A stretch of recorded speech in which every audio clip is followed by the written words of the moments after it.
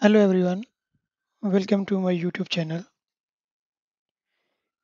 In this video, we will learn how to enable the drafting setting in AutoCAD.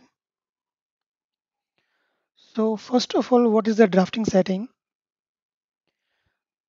Drafting setting is a object snap is a feature that allow you to snap to specific point to your objects like endpoint, midpoint. How?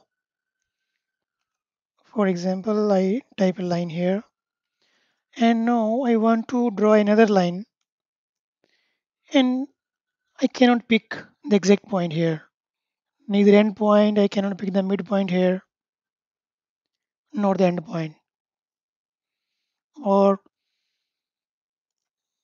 let's say I pick the intersection point, I cannot pick the intersection point. That's why this drafting setting is very important in AutoCAD to exactly pick that points. How we can enable the drafting setting in AutoCAD? First method is we have to type function key F3.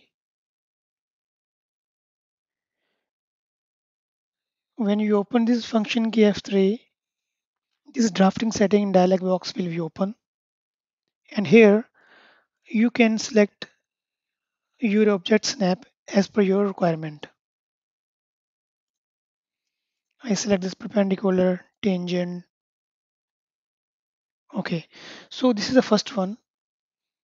Second one, you can open the drafting setting from the command, type D setting, and this dialog box will be open. This is the second one. And third one, you go below here. This is object snap. Click on this option, and then you will see here object snap setting. Click here, and here also you can open this drafting setting dialog box. You can select these settings as per your requirement. Now, if I want to draw a line, it will pick exactly endpoint. See here, now this green one, let's say I want to start the midpoint, it will pick the midpoint. Now it's picking the midpoint.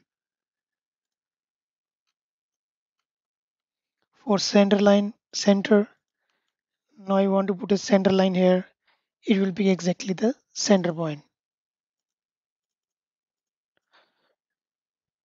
So these object snap settings are very helpful while drawing in AutoCAD. If you have any query related to drafting setting, please put comment below. I will try to answer your query. Thanks for watching.